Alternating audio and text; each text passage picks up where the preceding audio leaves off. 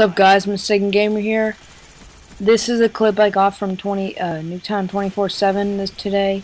I was playing Headquarters, and I died right there. I don't know how, but freaking Host Pro. But I'm spectating this guy, and he's just mowing down these people like they don't even see him. He's freaking invisible, or he has ghost pro on. Look at this. They just dive in. They don't even see him.